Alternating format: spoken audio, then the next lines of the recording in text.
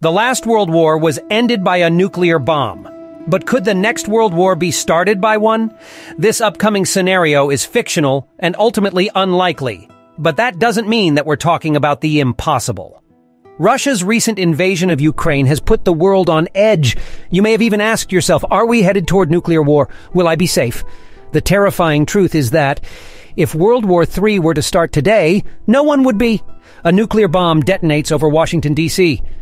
Less than 1 second after impact, the center of the warhead reaches temperatures of approximately 200 million degrees Fahrenheit. That's about 4 times hotter than the surface of the sun. A ball of air forms, expanding at speeds reaching millions of miles per hour.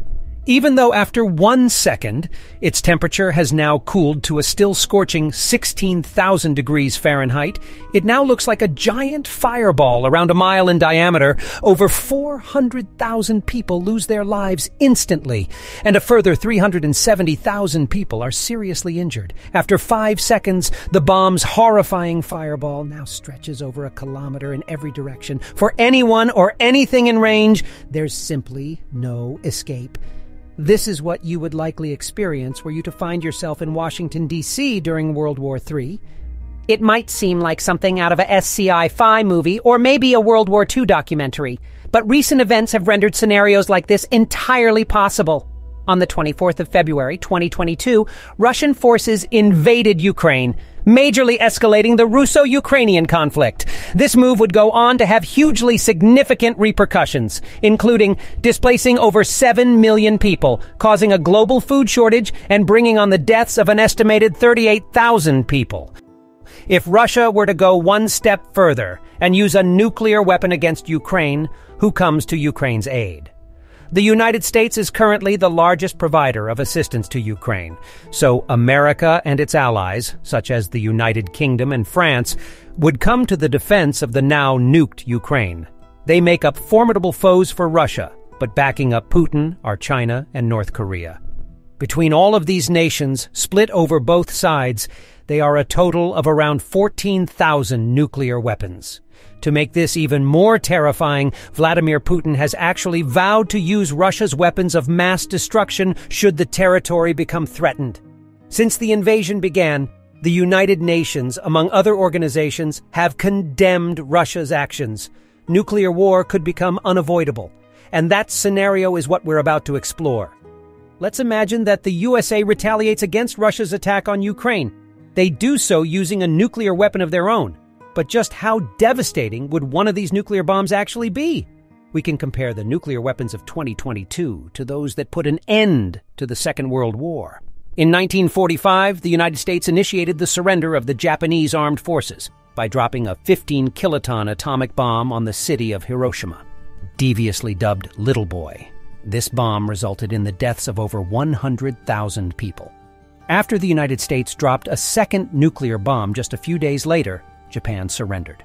To this day, these incidents are the only times in which nuclear bombs have been used in conflict. Now, Little Boy is in fact little by today's standards where nukes are concerned. Russia is estimated to currently have nearly 6,000 nuclear warheads in their arsenal, the largest of which is an 800-kiloton bomb. So let's go back to Washington, D.C., where that nuclear warhead has just erupted, and fire is engulfing everything in its path. Every living thing within the blast radius is vaporized, and even people standing 10 kilometers or around 6 miles away suffer third-degree burns from the blast's thermal radiation. The immense heat from the fire gives birth to many more fires in surrounding areas after 10 seconds. 300-mile-an-hour winds carry the extreme heat out of ground zero. After 10 minutes, the smaller fires join forces to create one gigantic, unstoppable wall of flames. Washington, D.C. is engulfed.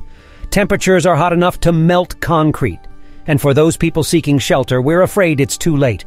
The blast has decimated all buildings in the city, exposing those inside to the incredible heat. The fearsome firestorm rages for 6 hours. Radioactive fallout begins. There is no person left alive within 3 miles of the blast. But the fire itself now covers an area of around 100 miles. After 2 days, the fire has slowed, but the pavement is still too hot for vehicles to drive on. Any survivors left from the blast now have to fight the horrors of radiation poisoning. Many will die of severe sickness over the coming weeks. Radiation is also a long-term concern. Some hotspots in the surrounding area actually remain dangerous for up to 5 years after the blast, and then there are those who make it out without any serious, life-altering injuries, to the naked eye at least. Years after exposure, many will lose their sight. Many will die from cancer.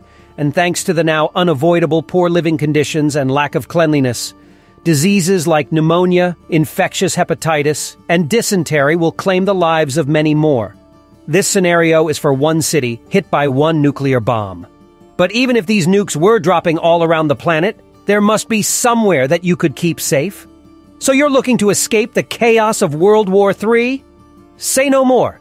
How does sipping cocktails on a sandy beach sound? Sultry swims between picturesque islands. Fiji has all this and more. And given its location over 1,000 miles off the coast of New Zealand, it's unlikely that any world power would come looking to invade even during a world war. There's no reason to worry about running out of food either. You have unlimited access to the ocean. So as long as you aren't allergic to seafood, your wartime worries are over. And while hiding out from the battles might be making the best of a bad situation. But let's be clear, it's not going to make the bad situation go away.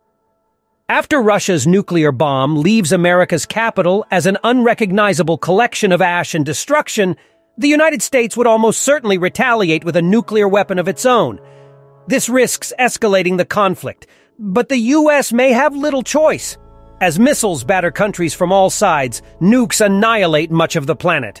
We now arrive at the beginning of the end of the world. The global economy collapses. Many of the technologies that we currently take for granted cease to exist. Social media, instant messaging, even email are relegated to pre-war pastimes. Many places run out of food, people starve, and millions are killed in missile strikes. Remember those horrible effects of nuclear fallout?